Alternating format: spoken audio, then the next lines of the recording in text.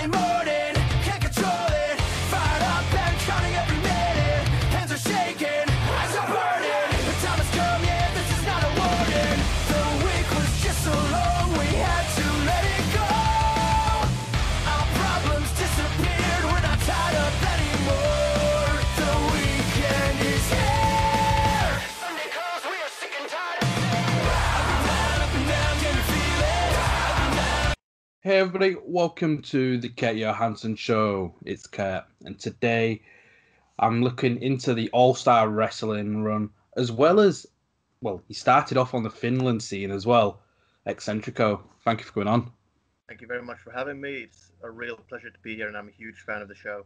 Oh no, that it's always quite surreal when people in the business like, yeah, I'm a fan of your show, and I'm like, behave. And then when we start talking, they're just like, oh yeah, in this interview you talked about this. It's always quite surreal, so it does mean a lot that you've checked at least a couple of the episodes out, so thanks for that. Oh, definitely, and big shout out for Kean Kelly first for putting me on the because it was his interview that made me want to start listening to the podcast, and I really enjoyed it. Oh, brilliant. Well, it was Kean that was like, you need to reach out to him, and I know it's been like a long time coming, but we finally made it happen. You've been recovering from the knee surgery. I've just become a dad. So how's things your end in regards of the surgery recovery? Oh, the surgery recovery is going really well. I even have to remind myself at times that, like, hey, you're still recovering from surgery. You can't go 100 miles per hour, because right now I feel like I could go back in the ring and start wrestling. But I know, like, anybody who's got any medical experience or anybody who's had ACL surgery would be saying, no, this is the worst time to go right now because it's at its weakest. But at the same time, I feel great, and it's already been feeling like I've been gone for so long. This is literally the longest I've been without wrestling since 2014. I mean, Bloody hell. it's obviously for everybody else, but even in addition to the knee surgery. Yeah, well, I know it's never nice to be injured or never nice to need surgery, but if there was that time to have it, it is now, because you're not missing out on any of the shows. And I know we were speaking before we went on the air. It's like, well, what if I'm out for this long whilst wrestling's running? Who's going to take my place? Are they going to step up to where I'm no longer needed? So, what's your thoughts process on all that? Well, like we mentioned before the show as well. Like, I'm always kind of like worrying about my spot. Like, I still feel like I'm the same kid who came through All Stars on the summer of 2014, just the guy who didn't know wristlock from wristwatch. But even though, like, you had like guys telling me like, oh, you need to get in contact with me, tell my story. It's surreal to me as well when people in the job say like, oh, you like, you know the job, you're well enough. So to be away for this long, like, I think we've all got a little bit of like nervousness between us. Like, do I still remember how to do things? But I'm pretty sure it's gonna be like riding the bike. Yeah, it'll be like any injury comeback. I think when you take that first like major bump or where you push yourself a little bit and you're okay, that'll be when you're okay. Like I always remember when I did my MCL on my left leg, and luckily didn't need surgery. But I was out for a while. I was on crutches for a little bit, and then I think it was a couple of weeks in, my knee still wasn't great, and I tore the ligaments and tendons in my ankle on my right leg, and I probably came back a little bit too early. Where one of the players was like, should you be playing? Because even in the warm up when I'm jumping up for the like just to stretch out and stuff like that, I was unsure which which leg to land on. I was like, well, I don't want to do my knee, but I don't want to do my ankle either. And I know sometimes your passion can get in the way of your recovery. So I think that's where you're kind of lucky as well that you can't rush yourself back because this pandemic's like stopping the wrestling, so it's stopping you from doing that. Yeah, and luckily for me, this is not my first rodeo. Like, almost 10 years ago, I had the exact same injury on my other knee, and with that one, I had the ACL reconstruction as well. But I came in a little bit too early because my meniscus had also a little bit of tear, and almost as soon as I had a comeback, I had to go for another recovery, another surgery. Sorry, but luckily this time I'm not only am I more mature, but like I know it's like, just take your time. It's gonna be fine. You're not Yeah. gonna be rushing, but you just have to like keep reminding yourself, just okay, take it easy.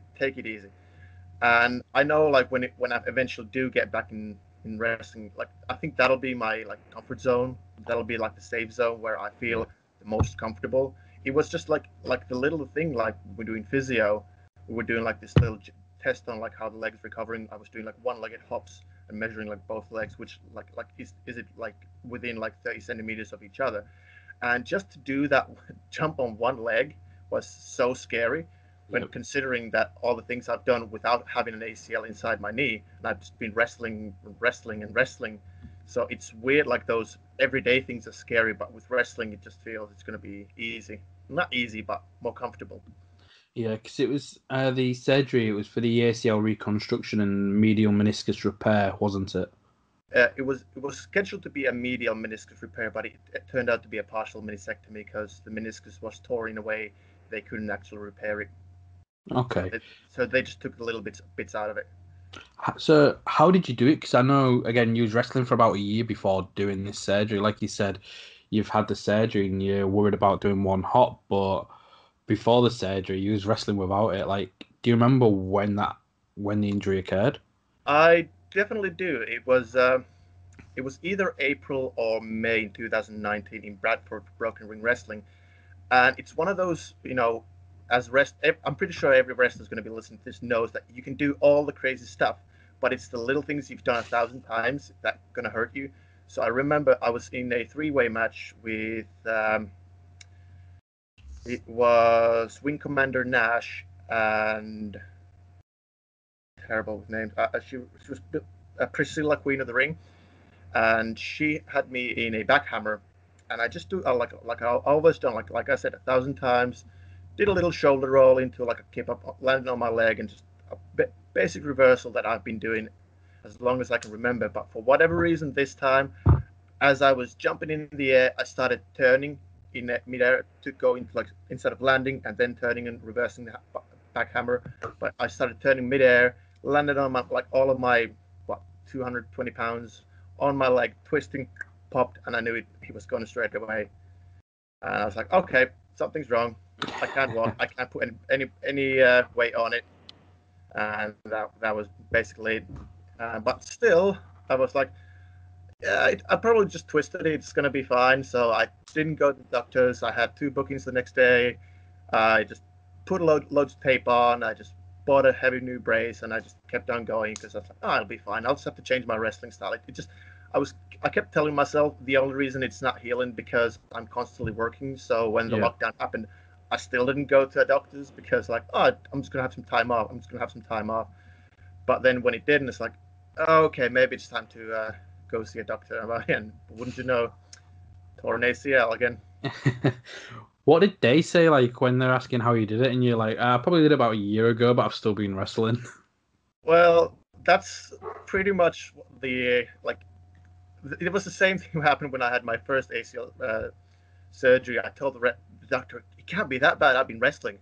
And I remember, well, this was over the phone, and the doctor was very nice. He was just like, yeah, that hasn't been very smart. You should have, like, if from what you described, the fact that you didn't come to the doctors is a ridiculously stupid thing to do. And you could have, like, completely destroyed your knee and never walk again properly. So I think it's just my own stubbornness and just like I've instilled on my brain that like the no quit attitude, like the old school mentality. You work hard, you just tape up and keep going.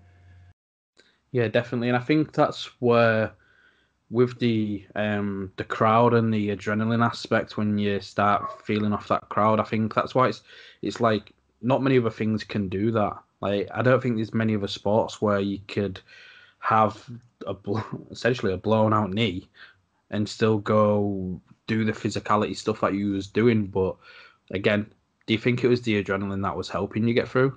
I think it was definitely the adrenaline because it was usually like I never noticed my knee was actually bad until like let's say in the car journey afterwards. We crammed Yeah. up in a small car, and I think what like really like also helped me is just the fact that I've been like with All Stars, you've been working camps, so you kind of Yeah. like learn to wrestle in different environments. So you have to like learn to adjust your style.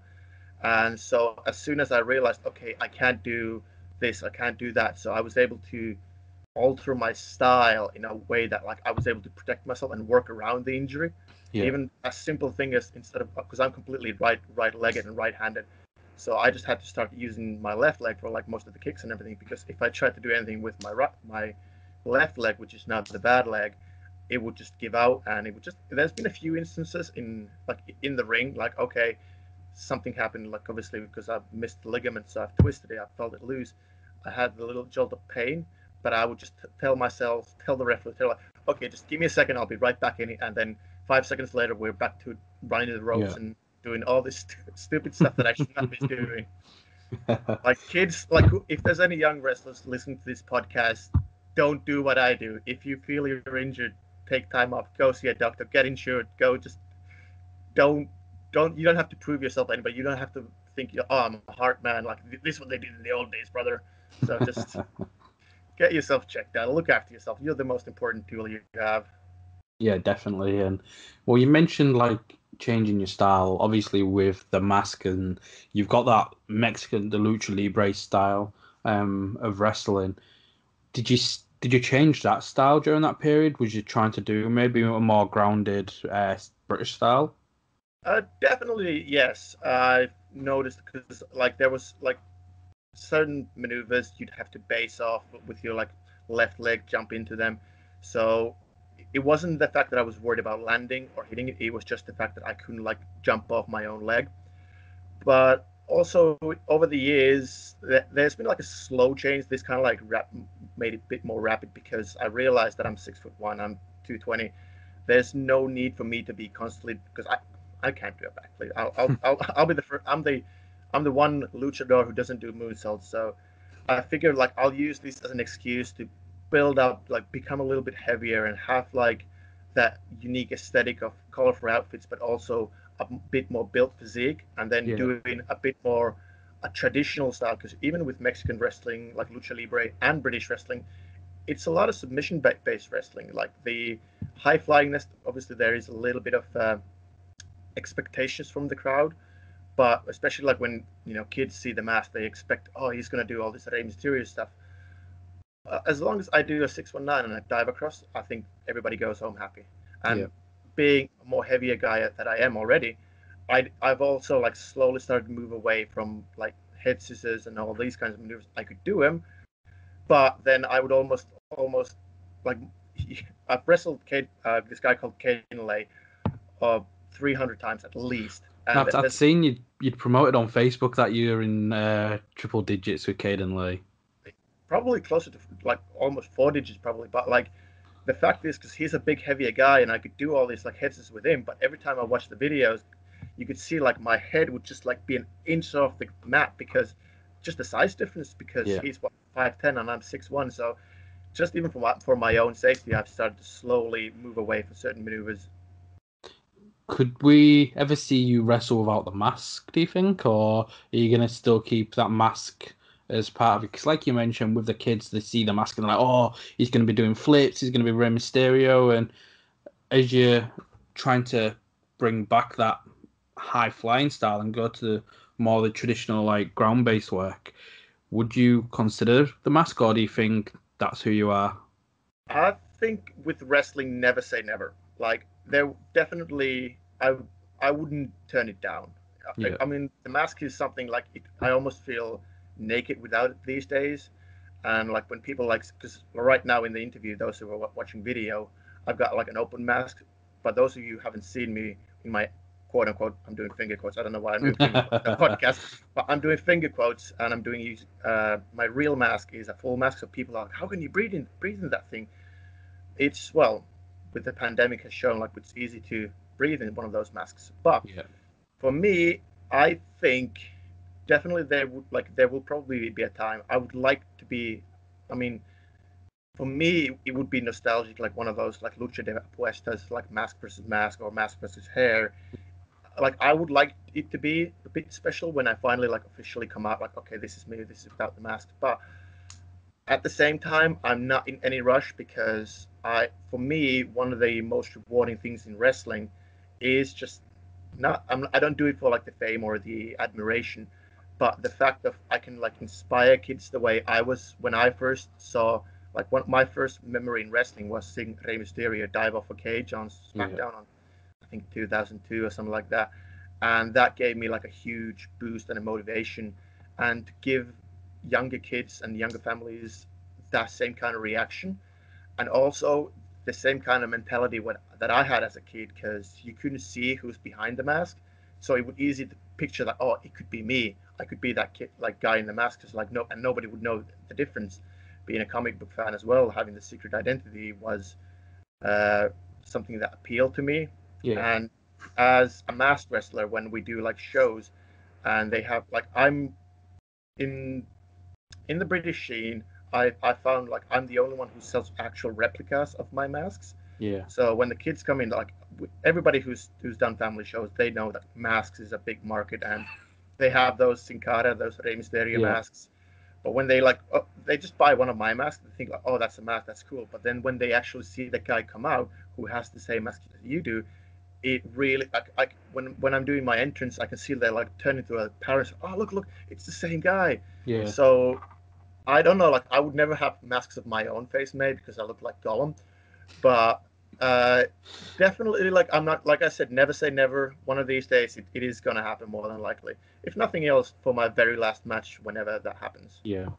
Okay, so if you were to do the like hair vest mask or whatever, what opponent would you want to share that moment with then? Uh, that's one of those dream match scenarios. Well, for nostalgia's sake, it probably would be Caden Lade because we've been best friends for the past 5 years. Yeah. Definitely could be Dino because after all these years, like Dino's been a huge influence me and a huge help for me, and all the time we spent on the road being good friends. But we've never actually had a singles match. So Oh shit. yeah, like we've done tag matches, we've done three ways, we've done like different matches, but one on one, I have never faced Dean Allmark. So maybe that would be like a little just for myself. I haven't Yeah. really thought about for who would be my ideal partner for, but I would think that whoever would be the best for business, basically. Like I don't think me myself, maybe not be the biggest draw at the moment, but if there was somebody who would like have a famous hair or famous mask, whoever, like I could do help for the promoters who've been giving me opportunity. I know it would have to probably be with All Star Wrestling Yeah. or First Class Wrestling, which is basically a like a lot of like the guys from All Star also working on First Class Wrestling, and it feels very special to me. Yeah. Yeah, it needs to be in front of, I guess, the people close to you, but also the fans that have been used to seeing you quite a lot. Mm, definitely. So Um, where that would be, I don't know at the moment. I haven't really thought about it. I am shocked that you've not been one on one with Dean though. You would think that like me like Excentrico versus Dean Allmark would have happened at some point, but for whatever reason, it just never has. I mean, there was a little bit of talk it might be happening in one of the shows, but then the lockdown happened. So that's one of my I've wrestled everybody in the All Stars. I've wrestled everybody from Dean School. It just he's the one guy who's always eluded me. There's a conspiracy there. He must be trying to duck you for some reason. I mean, obviously he doesn't want to wrestle me because he knows I'll get a better reaction than him. So he goes to Brian and says like, "Hey, I don't want to wrestle Excentrico." Can't wait And for him to listen I'm to gonna get this. a DM from that one. I'm gonna like he'll know I'm just joking. I'm just ripping it. So like taking it back to the beginning, I know obviously you started off in the Finland scene, and um, it's a series that I've been doing is like the hashtag Scandigraps, where I've been looking in Sweden, Norway, Denmark, and I've got a couple from Finland lined up. But again, you're the first, and you was there before the scene really started growing. Because I feel like it's a lot bigger than what it would have been when you was working there full time. Would you agree from what Oh, you've seen? definitely. Like it was like because I moved to England in 2014, late 2014, and I think like that's when like the seeds were slowly being planted. Yeah. But like ever since I left, I don't like this is more their territory, and I don't want to go into too much into backstage politics and anything. But like there has been a shift in like management and all this, and I still like keeping tabs and like watching, Yeah. and I feel like it's doing a lot better than it did when I was like when I was stepping like we know when you're in the bubble you don't really realize, but now stepping back and having all this experience from around UK and seeing like how things quote again finger quotes for those who are listening how things should be done. Like I Yeah. realized there was a reason why like Finnish wrestling wasn't booming the way it should have with all the like the talent and the presentation. Like the tools were there, they were just weren't utilized properly. But now I'm really happy for them the way they're like doing massively. Like even today we're recording, I know they're doing like I think they're doing like a web show or something like that. Like they are having a show today. I'm really Yeah. happy for all the hard work is finally starting to pay off. Yeah, definitely. 'Cause was it Starbuck and Starcadder that you'd trained under? Yeah, they were my first trainers. It was mostly Starkadder, Yeah. who still feel like I consider him to be my primary trainer. And but Starbuck did also weigh in on with his experience because obviously for those of you who don't know, he was basically the guy who started the whole Finnish scene. Yeah. So everybody in Finland is basically a product of Starbuck because he trained the trainers who are now training, and the trainers who train the trainers again. Yeah, definitely. What was it like? What's the best bit of like advice, and what did you learn from both of them then? Um, like this, the with Starbuck, he was always he kind of like instilled like he's very old school and he kind of instilled the value of like the hard work. Like this is not for everybody. This isn't ballet. Like you have to be pushing yourself. You have to be like physically in top condition. You have to be make like he was the first guy who kind of like made me realize how important just the fact like perception is reality in wrestling. Like Yeah. if you look like a star, people will assume you're a star, and that's how I got my foot in the door with All Star, for instance. Just the fact that I had a decent outfit on, and with Stargatter, who's he just this calm and collectedness that like not getting phased. Obviously, as a young teen and new in wrestling, I was going way too fast, Yeah. but he would always know how to like just slow down. Just from the way he was behaving himself, it would just like okay, just be calm and collected. Oh, brilliant. And 'cause it was mainly obviously Finland with FCF that he was working. Was you working for Smash as well? Or was Smash not around at that point? Is that in which country? Finland. Sorry. Yeah, of course. That's Starbucks' new company. No, Yeah. that the reason I asked you because there used to be Smash TV. Finland had a few episodes of FCF used to have a few episodes Okay. of Smash TV, but Smash Wrestling Promotion. I think they started in 2018 or 2019, so I've not been a part of that one. Okay. Well, I know from your time in, I believe it was Finland, the El Generico match.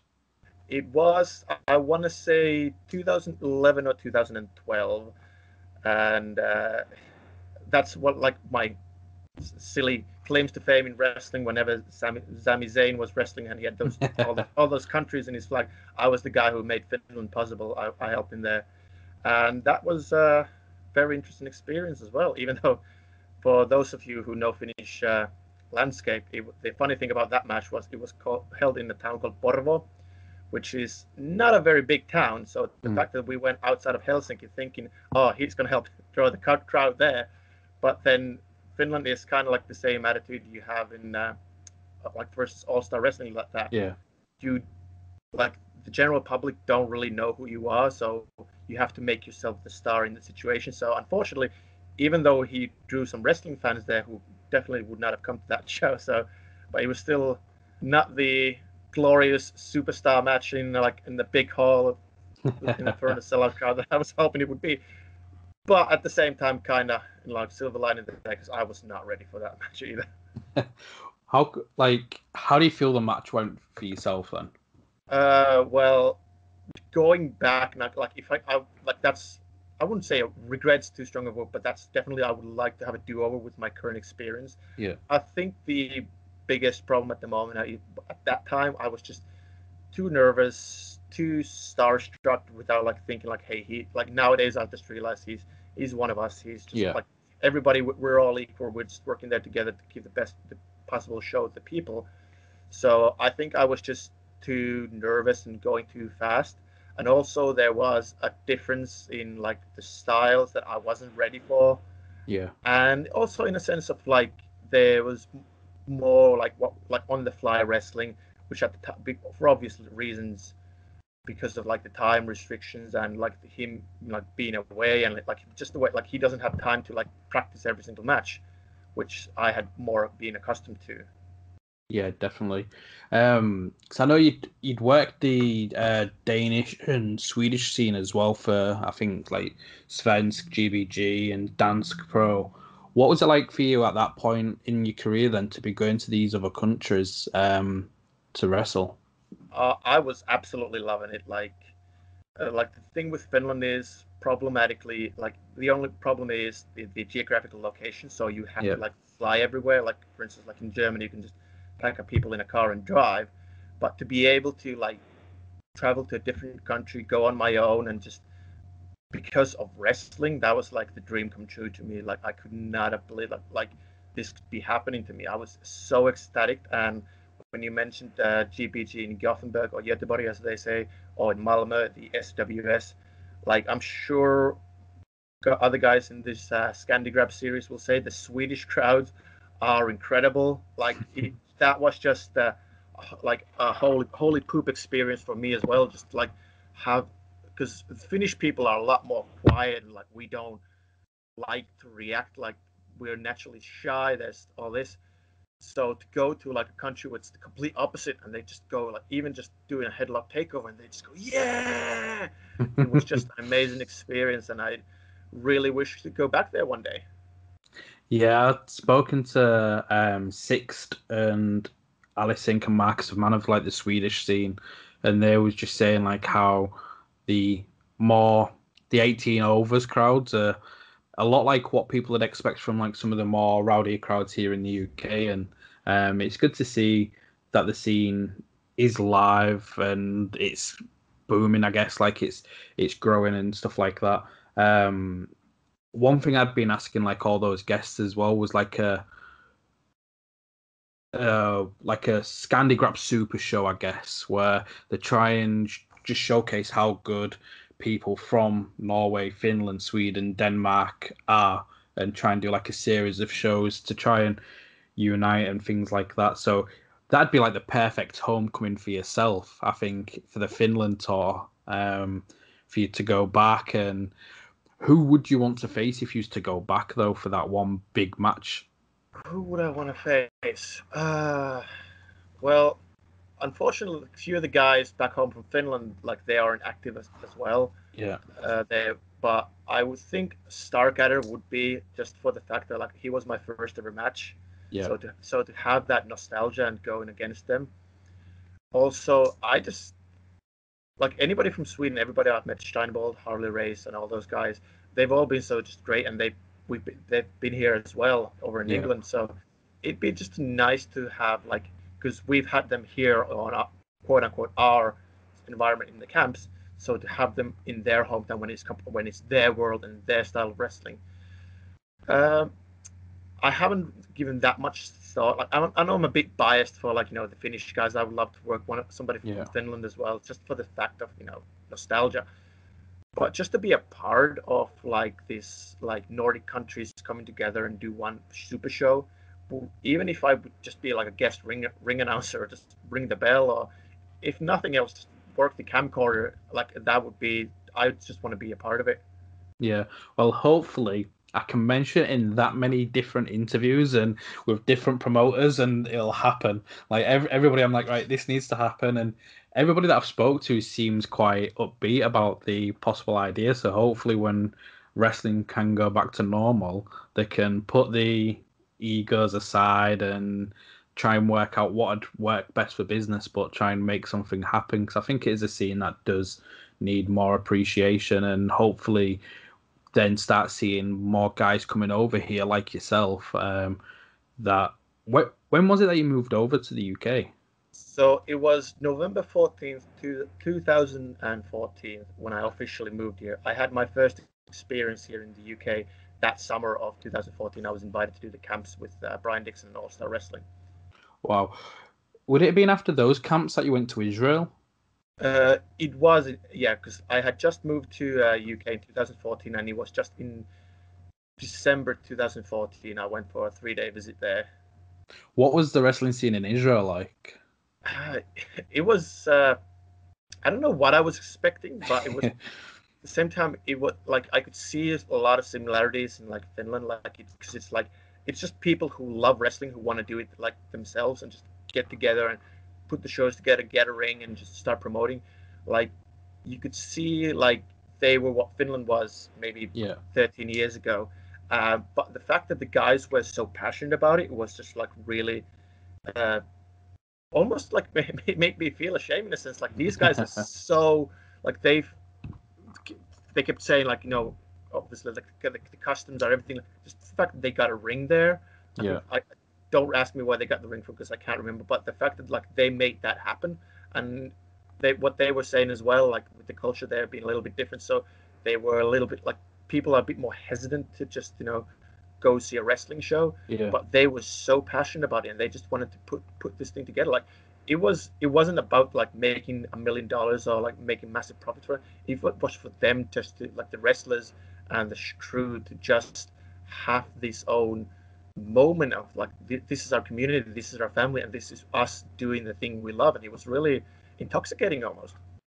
Yeah, I can imagine. So, how did your first tour with All Star come about then? Well, a guy from Finland who I assume who's definitely worth having on your show as well, called, Yeah. well, as English person in England, he's called Heimo the Wild Man. But Okay. Häijy Heimo Ukonselkä, like this guy with like this beard and face and long hair, because he's been around a lot in the European scene. And I think it was one of the guys there, just like how here's Brian Dixon's email, and so he went for to work a weekend for All Stars, and then when he came back, I was being eager and I was asking like, okay, could I have his email address? Could I have the details and how do I get about? So I sent an email to Mr. Brian Dixon, like you would send to any other promoters, and Yeah. at that point I was already like, no, like, I'm probably not going to get a response because obviously they get blasted with emails, so it's just that. But then one morning, I remember coming home, opening my computer, seeing I've got an email, and it was from Brian Dixon, and he said like, "Oh, we've got this 6-week tour going on. You'd be more than welcome to come." And I would just be calling on my friends. You never guess. Like I was just shaking. Like I would have. It was basically just for me getting like a big money contract or just I don't know, winning a World Cup or something. It was just huge for me because in our circles, like All Star was still it was the place in Europe to go. Yeah.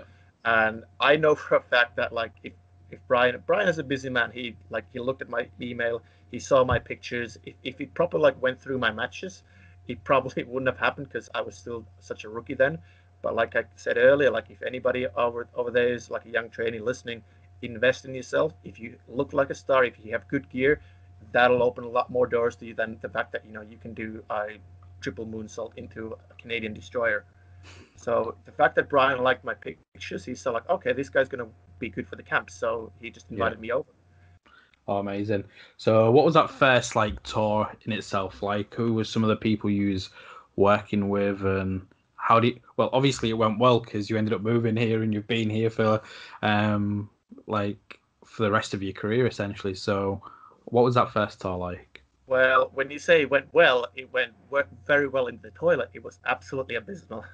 In a in a sense, that's nothing, no way fault of All Stars. I mean, it was me. Like I was way in over my one of my first matches. Well, my fourth match in the company was a tag team match. It was me and Dean Allmark versus Robbie Dynamite and James Mason. And for No pressure. anybody, yeah, if anybody there listening who doesn't know these names, you are doing yourself a disfavor of not looking up these guys. Like they are absolutely amazing wrestlers. And I just remember just being there in the corner, seeing Dino start with Robbie and just doing their, stuff they usually do. And I was just glad I wasn't wearing white because I was pissing myself from fear. And I was like, what have I gotten myself into? Like, there's no way I can work with these guys. And them being nice, they got me through everything. Like I was with them the whole week because like when you're doing the camps, you're with one team for a week, and I was struggling. Like everybody was giving me more opportunities than I deserved. I wasn't the best wrestler. I wasn't even the middle wrestler. I was just in way over my head basically. Yeah. But luckily, the guys were helping me, and even Brian and his daughter Letitia, they were like, they could see that I wanted to do this. That I was like, I even had like a plane ticket to go home early because like I was just not up to the par wrestling. But then it just came up an opportunity. Like, hey, how about what if you started refereeing? And I was like, I would just jump. Like I would at that point, I would just wipe the floors in real town hall just to be a part of the team. Yeah. And they let me referee, and that it's what made a huge difference for me because I was allowed to be around the guys in the locker room, in the car, in the ring as well, and just learning constantly. And if there's any trainees listening, like you, like refereeing is the best lesson you learn because you're actually in the ring studying it without actually having to interfere yourself, and that's what like made things for me. The fact Yeah. that they let me referee and they let me because I remember I had just before I went home for that first tour, I was asked to do like okay you can do have like the matches on this day, and everybody came afterwards saying like okay that was night and day, like just in these few weeks you've completely changed, Yeah. matured, you've learned, and that just like made me feel like okay this is where I need to be. This is like I have to like start from the bottom. I know how to take a basic back bump, but rest I need to relearn. So I decided as soon as I got home, I started looking in like okay, and 3 months later I was living here and I was going to all these schools and I was back on the road with the All Stars refereeing.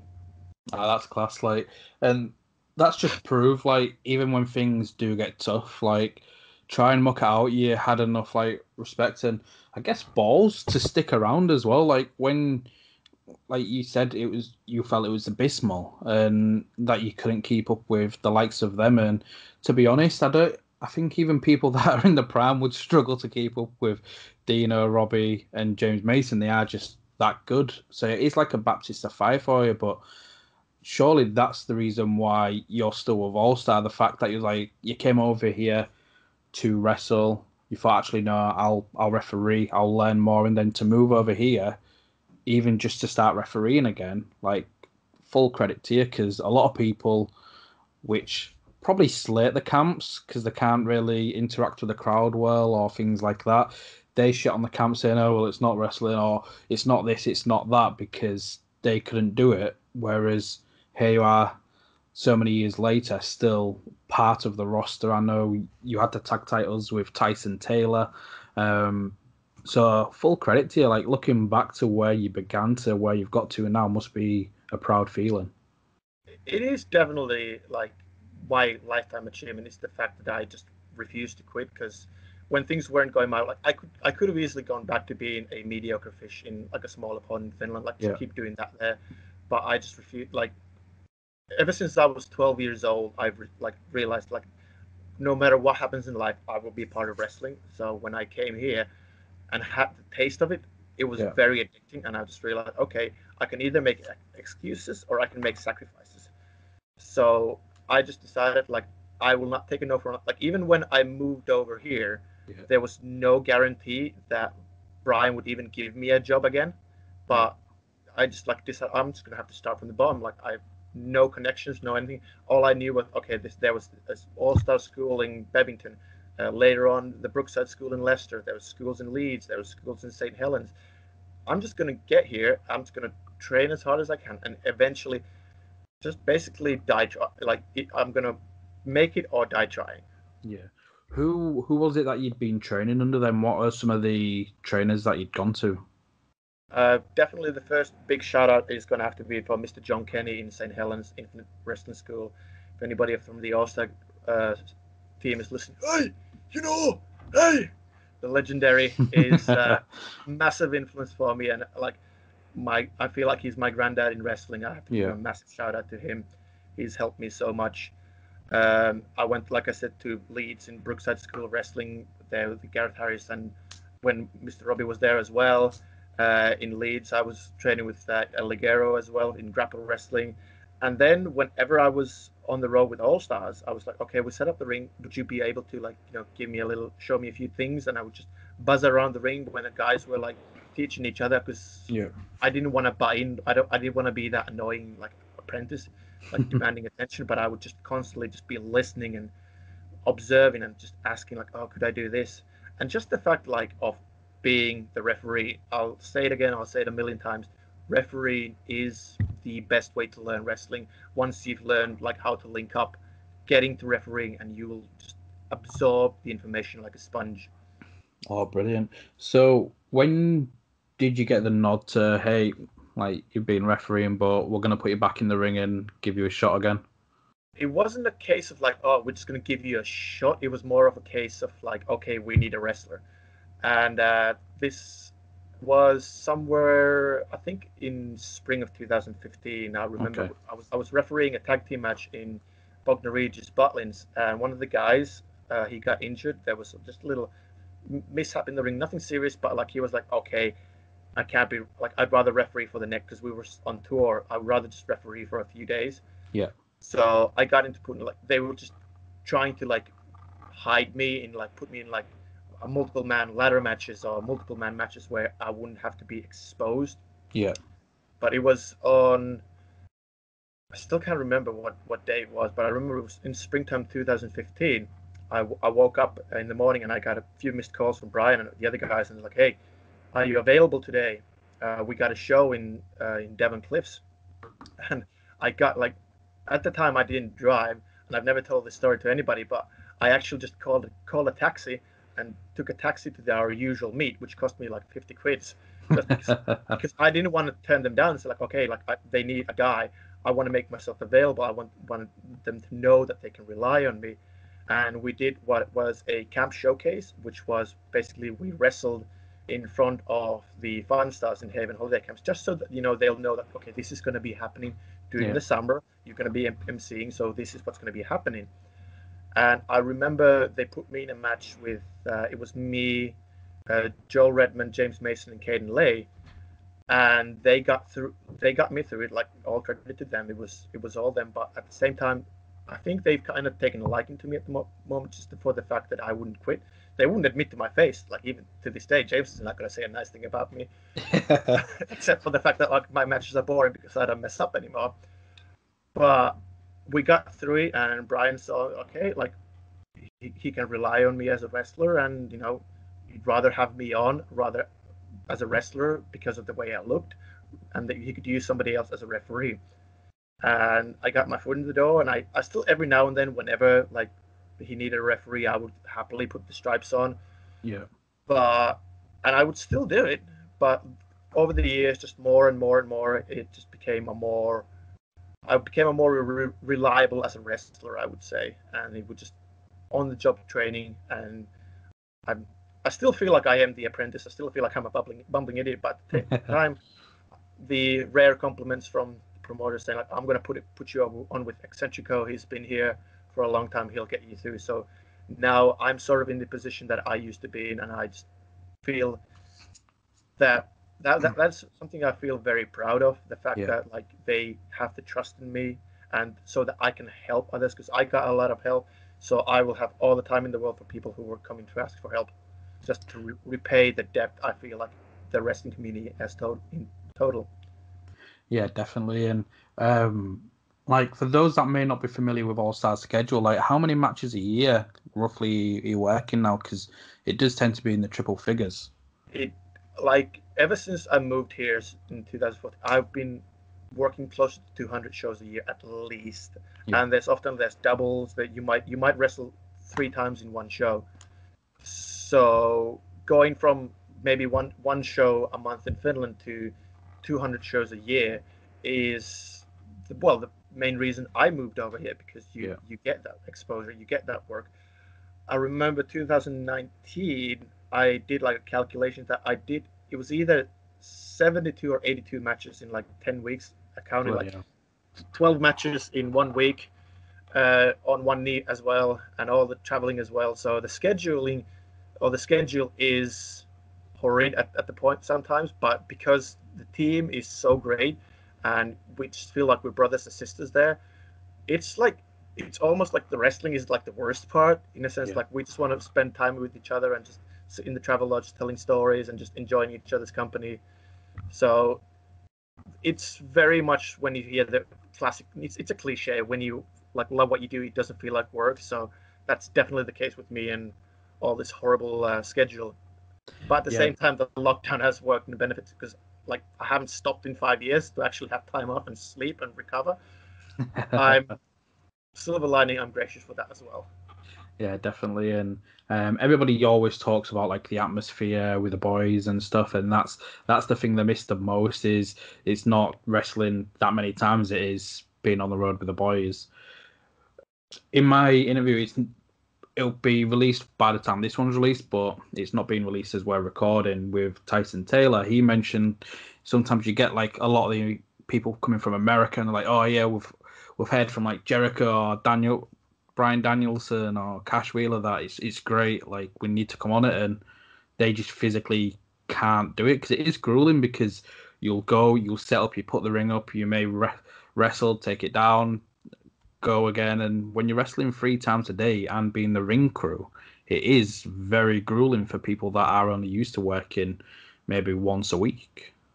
It is definitely a culture shock, and even like the British guys when they come on the team who might have like heard or might not know a bit better what it's like to work the camps, it's also like a little bit of a surprise for them as well. But because you kind of like we don't have the time or the energy to like babysit anybody, which is like one of the things like I made an absolute like fool of myself when I was starting as well is because I didn't know certain things, I didn't know certain protocols, I didn't know certain etiquette things. It's not like they're expected of you, but you like the just main rule is just don't be a nuisance.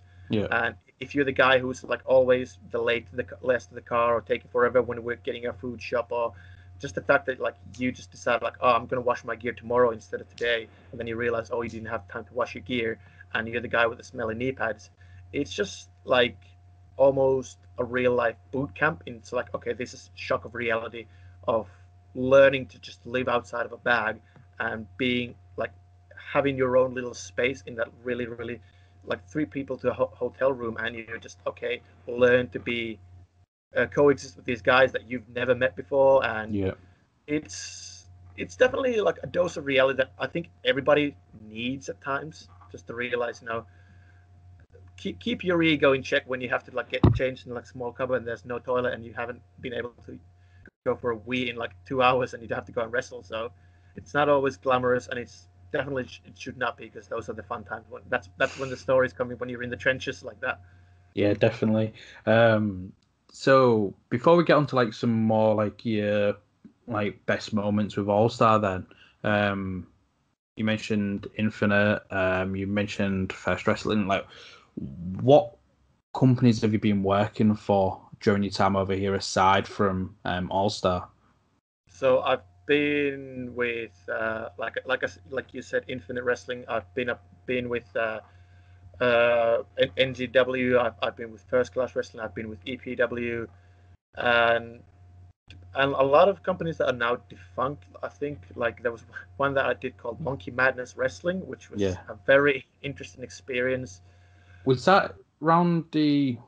Where was that based? It seems quite local to myself. Somewhere in like the Leeds, Yorkshire Yeah. area. Like it was a funny little working men's club, and the one of the I don't know. I wouldn't say it's a problem or anything, but like because I'm so busy with the All Stars wrestling schedule, Yeah. so trying to arrange bookings with other companies, and then once like oh they have an opening but I don't have an opening, and then they book in advance, but then oh it turns out like like I have to do like, would I rather take one show for these guys even though I'd love to work whatever company it is, or would I take 3 shows with All Stars for a weekend? So uh, as much as experience that I've had, as many of matches I've had, the amount of companies I've worked for isn't that big actually. Yeah.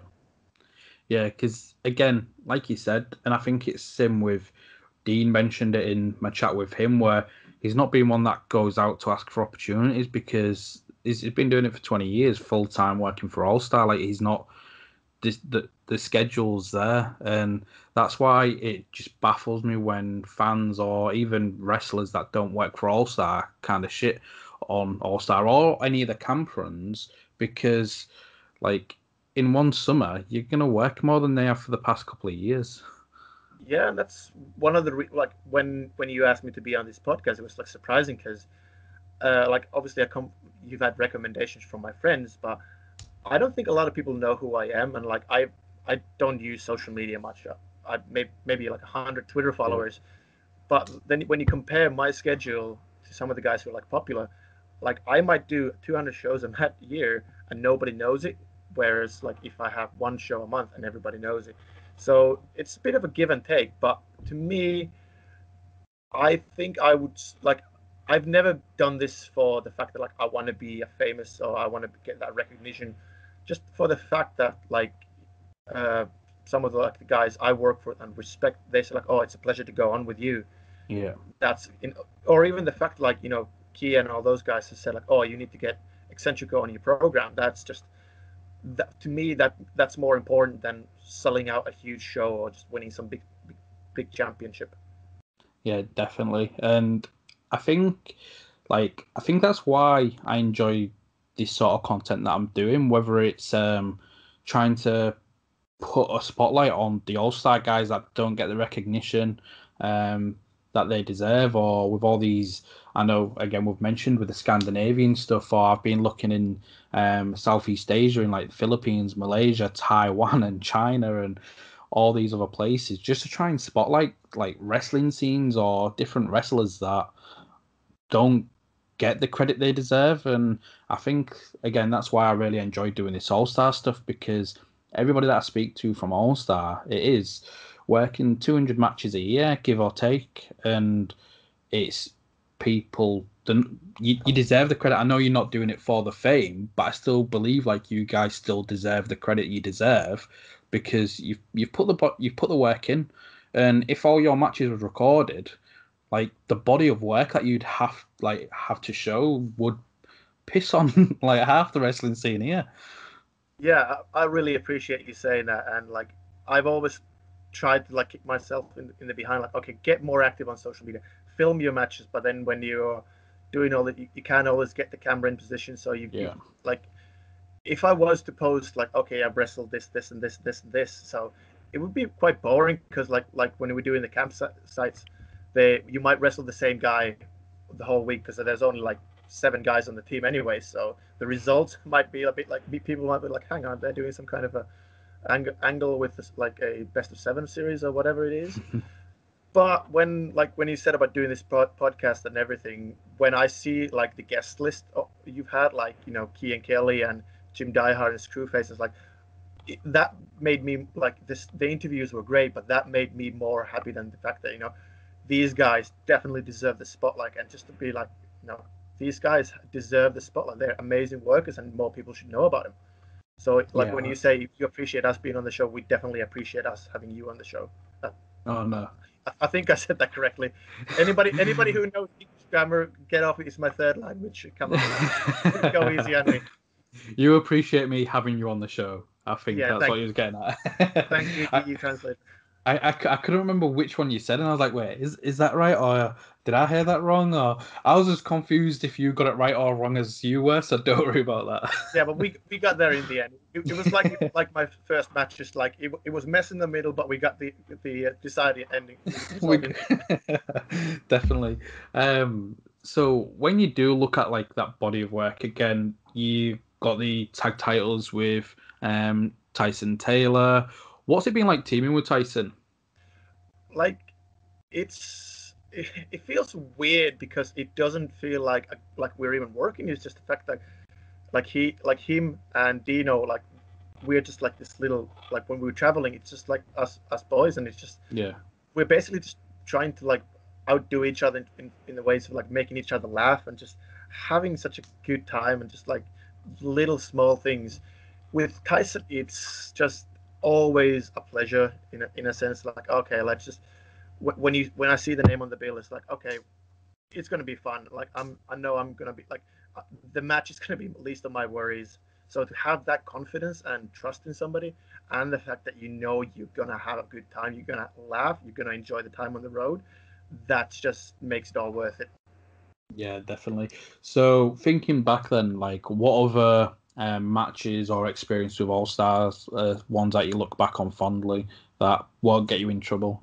Yeah, I'm glad you said that. Like most of the stuff that I tell, it's gonna have to be like even outside the ring, like always anonymous. Like I like, oh, probably shouldn't have said that, but it's just I think one of the fondest memories. I know it's not directly All Star, but it's very All Star related. It was I think it was in 2015, First Class Wrestling.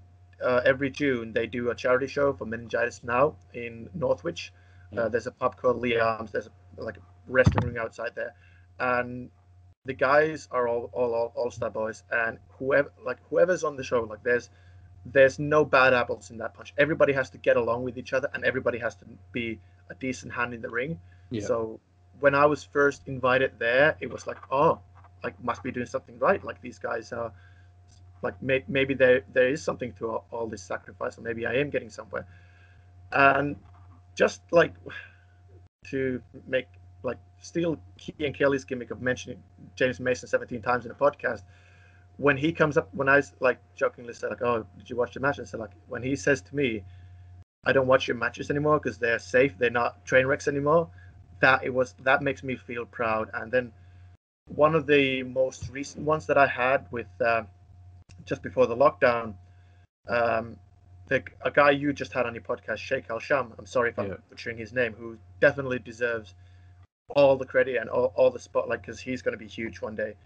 I wrestled him, and it was one of those situations that there was wires going across. Like, I thought I was going to be wrestling a guy called Dylan Roberts, but as the intro music was playing for the show, the promoter comes in like, "Oh, hang on, you're wrestling him." And as my music was playing, "Oh, Shake, it's going to be me and you. I'll see you out there, kid." And we got through it, and obviously all credit to him as well. But the fact that I could just go in there, just shoved in, and it just goes, and I can do the job. Like that was like, okay, maybe I'm not as bad as I still. Maybe I'm not the bumbling apprentice anymore. Maybe I've like reached to like slightly like get a green belt like in karate or whatever those things are. But just the small personal victories. Yeah, definitely. And I think it's funny because you all have the similar mentality. Again, with going back to the Tyson interview, he'd mentioned like his favorite matches are the ones where he doesn't like to work and then they get better. So he was telling where him and Spitty wouldn't really connect well, but then one of the matches they had, it actually went quite well, and I was like, actually, that was quite good. And he prefers that than the matches that he's torn the house down. So it's a bit similar to yourself when you're facing Sheikh El Sham and you weren't expecting it to go out there to get through it and deliver it. Surely that's, again, a good feeling for yourself because you know you're capable of just calling it in the ring with anybody. Yeah, and that's definitely for me, like the peer recognition is a huge thing for me in a sense because I have so much respect. Like you mentioned, Spitty, Tony Spitfire, who's a guy like you should do like a series of podcasts with him because he's got that many stories, and because he's helped me so much, and he's like I've had loads of matches with him, and he's pulled me through. He's taught me. He's a guy I still like almost am intimidated by it because I have so much respect for him. Yeah. But when he comes to me and says like, oh, it's when I see I'm on with Excentrico, it's going to be nice. I appreciate being in the ring with you. That to me is more important to like doing a sellout show, and so just the fact that these guys who respect me accept me as one of their own and just like gives me that sort of like recognition. That makes me feel like all of this all like it's not been easy like these past 12 years. Just like to feel like I'm on the right path. Yeah, definitely. And I think that's the most important thing is to like focus on what your peers think and what the promoter thinks rather than what the fans on social media think.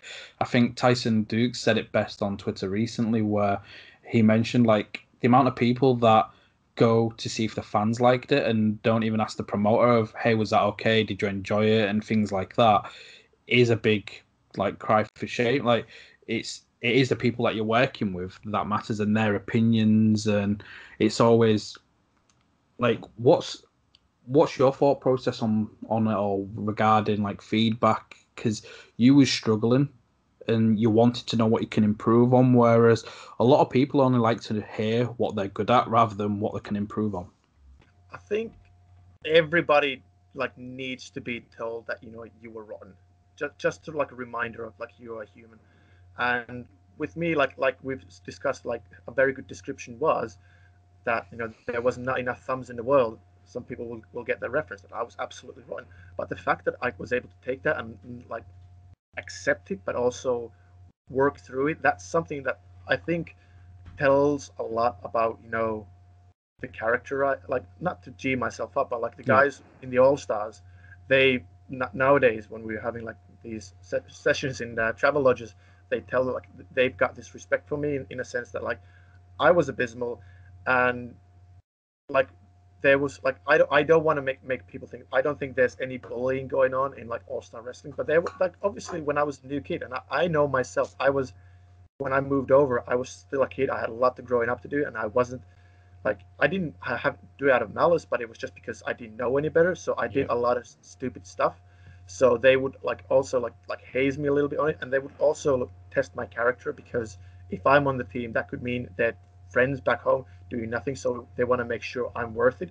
And the fact that I stuck through it, like I refused the fact that like there's no like I'm horrible, but the fact that I want to work better, and one of the things like Mick Limerick, oh, every time I hang out with him and he's had a few beers, we always have the same conversation in the fact that because I am completely straight edge, I've never had a drop of alcohol, and he always tells like there's just like this respect that I can still socialize with the boys. I'll stay out with the boys until 7 o'clock in the morning. I just choose not to drink. Yeah. So the fact that you're able to like take the little like the negativity is like nobody, like if you're born perfect, like that's it, like your life's over, like there's no more growth to be done. Yeah. So I would rather have the mentality of a master failing more times than the apprentice has tried. Yeah. So if people go and just like look for that positive reinforcement, which is obviously there's a way to get criticism. Like I don't want to be the person like, okay, you were rotten, like sell your boots. That's the only way you make money in wrestling. I don't want to be that guy. But it also like if you don't accept help or don't want help, like it has to come from you. Like otherwise you're not going to receive the help. You can try to be as nice as you can. Like I'll help a lot of people to make my job easier, because if you're good and we get along, then that works great. But if you refuse to accept any help, like I'll just like, okay, I'll just get through it, and this is just going to be it. But if you actively like come in, like I'm not saying I have all the answers, I just have my personal views on stuff. But if you come in and ask for help, people will have time for you. Maybe not that very instant, because they might be busy something else, and don't take that too hard.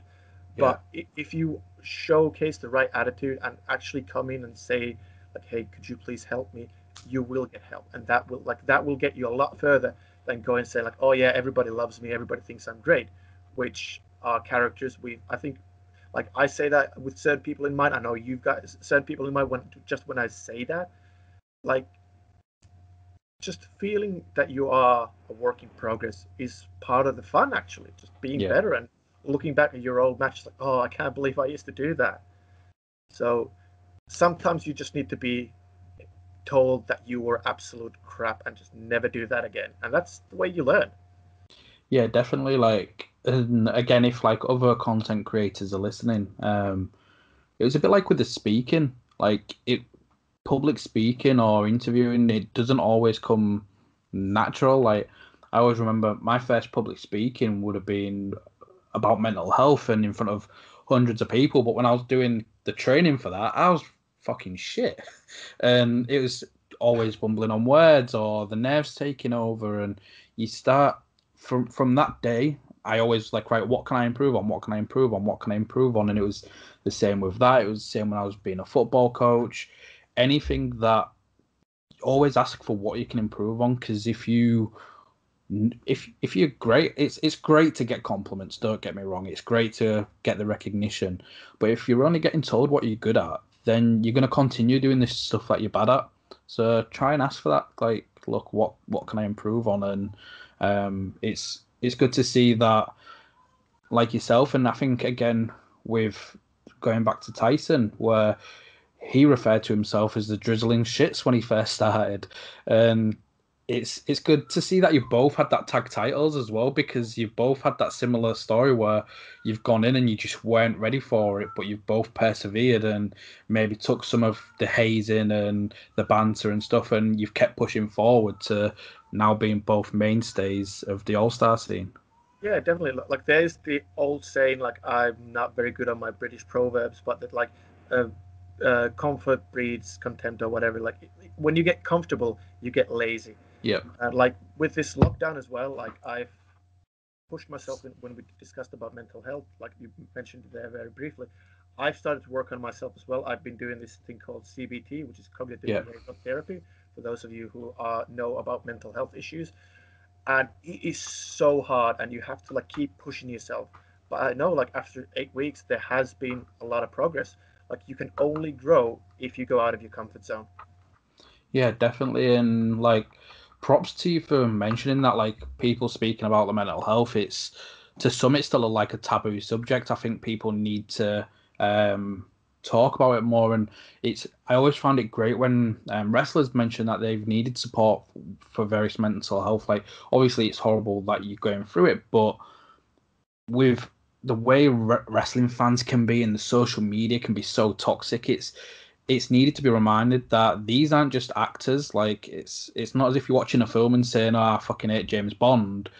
A lot of the time, they direct it to the person behind the character in wrestling, and I think it's just important for people that are struggling, especially during these circumstances. I know the pandemic's gone on way longer than a lot of people thought it would, and it's been difficult to try and have a look at CBT. I know I've sent a lot of my customers in my shoot job, like to go get that support. I've done counselling myself, and actually sponsoring the show is Blokes. You can find that in like the description, and that's a forum where you can go on and speak to like-minded people. You can do it anonymously, and I think that's just a great way. I know Blokes, they've getting involved in wrestle carnivals, so it'll be a support for whether it's fans or if it's for wrestlers to have a look at that avenue. Like, you need to look after your mental health just as much as your physical.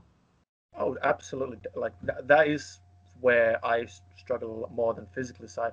But that's kind of like what I hope, like with the mask as well. It has like the symbolism of like I'm very like in a private sense, I'm very bad at like communicating with people, and I like even on this podcast or on social media, I don't when I'm in the quote unquote public eye, I'm not swearing. Like you've had dropped a few f bombs there, but when I'm this person, when I'm Excentrico, I'm like very PG. Outside, there's differences. Like I'm a multi-layered person, like we all are onions.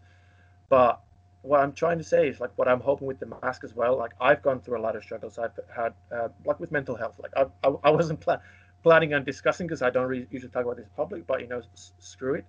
Like I've had depression and anxiety for over a decade, and for to be in this kind of a job that we are in wrestling, like having like a horrible self-esteem and all those issues, you wouldn't expect that. Like I'm the least confident wrestler you probably would actually meet if I didn't have this persona in front of you. But that's kind of what I'm hoping with the mask as well, having the symbol. Like if I can overcome it, like it could be anybody underneath this mask. So even like no matter what you're going through, you can always like there is always a way out. You can overcome a lot of things. Like I have been in the darkest of depths, and to a certain extent, I am glad I've been there because it made me grow as a person. Yeah. And if I can do it, if a bumbling idiot from Finland can do it, so can you. Like that's, I know it's a very cliche thing to say, but like I fully believe as human beings have the potential to change our life for the better. But it has to come from you, and it has to be you who does the job. But if I can be a representative for that one, like okay, just because you're depressed and have anxiety doesn't mean you make you any worse of a human being, but you can also always get over yourself if you are willing to do the work. Yeah, definitely. And again, just I hate the fact that people do dismiss mental health. Like, how I see it, if you, for example, you've had your surgery, so you're doing your physio and you're taking your painkillers, treat that. If you're having to do CBT or counselling, or if you are having to do medication, just treat it as like the medication is the painkillers and the CBT or counselling. That's your physio, and it's important just to try and look after yourself. So by all means, like have a look at blokes, or if somebody's listening to this and felt like they needed to talk, feel free to message myself. Like over the past couple of years, I've been very vocal about my struggles with mental health and the suicide tendencies and slowly getting away from that. And I appreciate you opening up, like on the show, like you mentioned, you don't really speak about that. So the fact that you've actually openly said that is a massive help. And I think it's very brave of yourself for being in such a position. So props to you for that. Thank you. And like I always think, like with at least in my personal experience, your issues are a lot like in more inside your like you're thinking things that are worse than they actually are. Yeah. And when like I just want to like encourage people, like I know it's very difficult to ask for help, to be vulnerable and just approach even if it's just anonymously, but you'll thank yourself in the end because like I mentioned 2019 the camp run was really fun, but I was in a bad place mentally and I didn't speak to anybody and I was being grumpy and I was like looking back like I was having the time of my life and I was the person blocking myself from having the fun. I don't want to be that guy. So it took me like being in that position or that dark place to realize I don't want to do this anymore. So that's why I reached out. And for me, that CBT therapy has helped a lot. So anybody listening, if there is any, like I have experience, like I'll try to. I'm not obviously I'm not professionally qualified, but if you need any recommendation based on personal experience, my DMs are open as well, and I will gladly like if anybody could get the help that they need or think they need, that would be amazing. Yeah, Because definitely. you're always going to be your own worst enemy in that sense, and like don't let your negative thoughts control or defeat you. 100%. So to try and like change it to more of a lighter note, I guess. Like what is left for yourself? Like what are the goals that when you're thinking of right, this is what I want to maybe accomplish? Is there anything that you want to do, or are you content in what you're doing so far with All Star? Well, first of all, my last match was against Tyson Taylor, and I can't let that be my last match in any, just a little rib on him. But I think that has changed with me over the years. Like when I was like everybody when they were younger, I wanted to get to WWE. I want to be the big star. Like I want to like because we've seen that on TV. I had a WWE try in 2017. That was a nice experience. But now as I've matured, I don't think that there's actually like any concrete thing that I have to do or want to do. Yeah. I just like also based on like that discovery from like from mental health. I just want to be happy. I just want to have fun. So if it means like I'm doing small shows in front of like 20 people, but I get to wrestle my best friends, that's fine. If I get to go doing the camp runs, which I absolutely love, that's fine as well. I just want to have a good time. Like we have a limited time. You get one life, one chance. You have limited time. I'm getting older. I'm years old.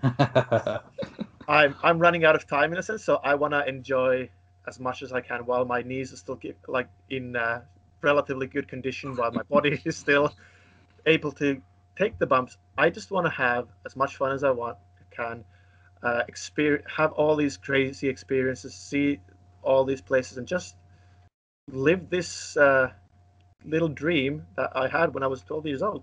Obviously, I don't have a fancy car. I live in a somewhat okay apartment, but then again, possession's not everything. Just I'd rather have 1,000 memories than 1,000 pounds.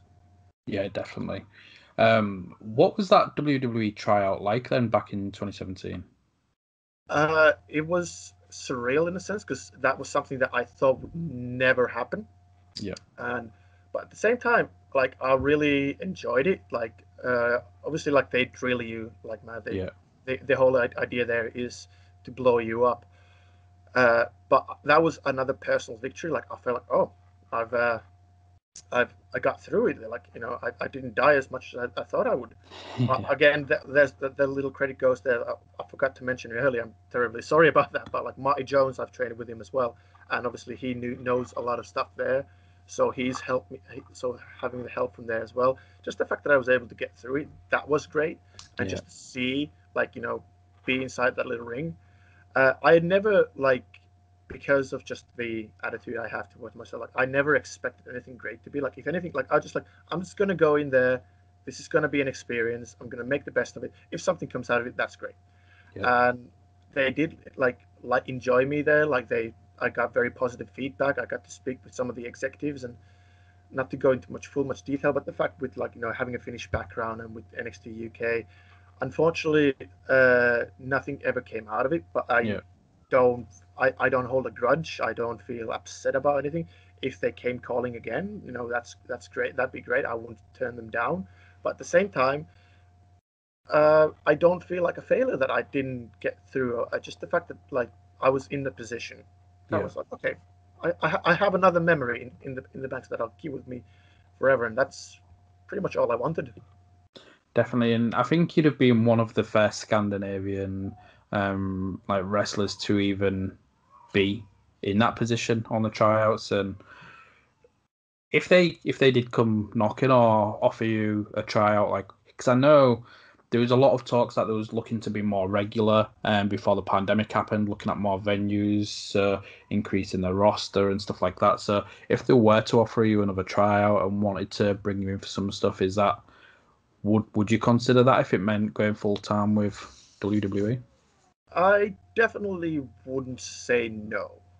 I mean, it would be hard in a sense because I would miss being on the road with the boys in the Beast. Yeah.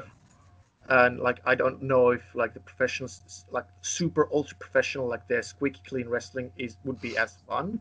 But Also, because the road stores and stuff would be very different, I yeah, imagine. but let's keep it PG and let's not throw anybody under the bus going to those road stories. But yeah, but I would like to experience it. I mean, it would be a learning experience. It would I like putting myself into new positions in a sense that I've done the camp style. I've gotten comfortable enough to okay, I can feel I can do the camp stuff. I can do family shows. I can do these more internet fan based shows. And then there's a new style to learn. And again, learning, challenging myself, stepping out of that comfort zone. I would probably relish it. I don't know if even if it would be just for one show, I could at least say hey, I've done it. I mean, it was fun. Yeah, definitely. Oh no, brilliant! I could carry on talking forever, so we'll definitely have to do one again in the future, especially when wrestling's back to normal, the knees a lot better. I'm hoping to do some all-star themed roundtables where I'll get a few people on at the same time because I think that'll be a lot of fun. Hopefully I'll actually be able to use some of the content. Hopefully I mean, as long as we're not in a travel lodge with a case of cause, then you should be fine. Definitely.